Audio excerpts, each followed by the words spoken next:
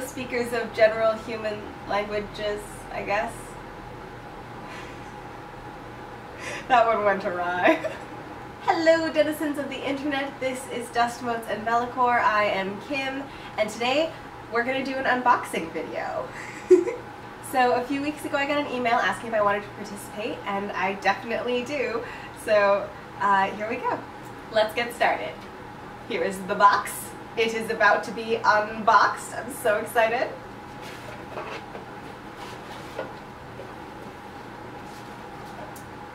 This magical box was personally created and boxed just for you by D.E. Knight. Ah, that's beautiful.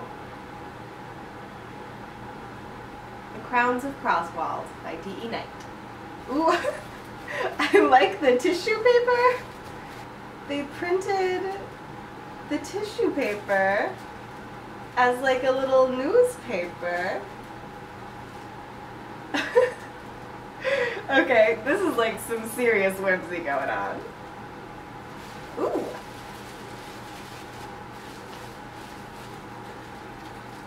What on earth is this? And how on earth do I open it? Okay, here we go.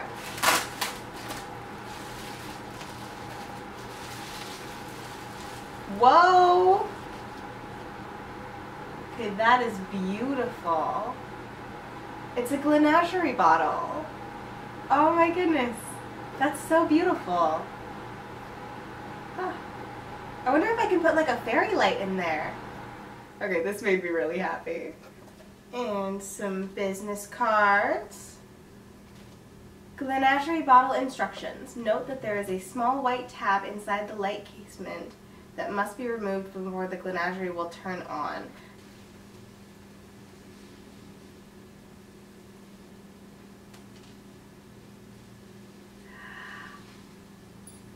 Hey, hey!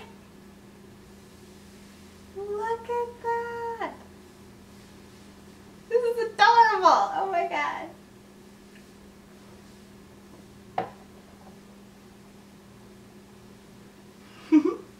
Thank you for the instructions, because apparently I needed them.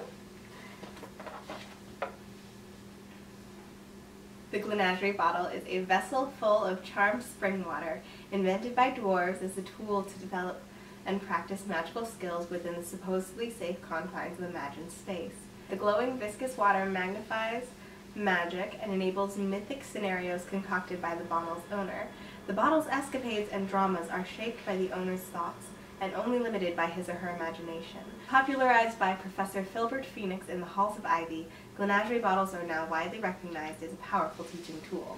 However, the inherent dangers of the bottle must not be underestimated.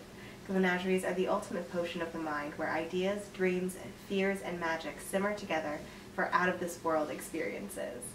As evidenced by the Glenagerie bottle, an untethered imagination can take you to limitless places. Winsome Monkle. Okay, this is adorable. Ooh, it's a letter. Siri, define scrivenist. According to Siri, scrivenist is not a word, so I don't feel bad about not knowing how to pronounce it. Dear reader, every scrivenist has a story, and this is mine. I write to you from an old barn, my family's barn. The first thing that hits me when I roll back the big, green doors is the sweet, warm smell of hay. The second is how much tack hangs from the cedar-clad walls. It's a barn that is home to 24 horses, and that means a lot of racks. Turnout blankets, saddles, reins, cabinets full of liniment and brushes, and just about everything else. From a young age, I always found myself fascinated by great big beasts and magical imaginings. I love coming home to this barn where the first tickles of creativity stir. I like to imagine the beginnings of Croswald were tucked into a trunk amongst the others here. Maybe this imaginary trunk was buried beneath mounds of broken tools and boxes, like the story was buried in me. I imagine that if it existed, this trunk would be different than the rest of the plots of the barn. Older, more worn, like it had traveled a great distance across many, many years. It would be heavy, meant to be durable, but the top might have an elegant, convex curve, and the brass strappings had a beautiful patina. The wood would definitely be painted purple, my favorite color, and the color of scriveness. I felt the same curiosity and wonder at the story found in me, the one I now share with you, dear reader. A story about a young, spirited girl that sets out on a fantastical adventure despite being unsure of where her journey will lead. Thank you for coming along to the Stories Untold, D.E. Night. I'm going to take a closer picture of that one as well. But look at that. And the book! The Crowns of Croswald by D.E. Night. In Croswald, the only thing more powerful than dark magic is one secret. For 16 years, Ivy Lovely has been hidden behind an enchanted boundary that separates the mundane from the magical. When Ivy crosses the border, her powers awaken. Curiosity leads her crashing through a series of adventures at the Halls of Ivy, a school where students learn to master their magical blood and the power of Croswald's mysterious gems.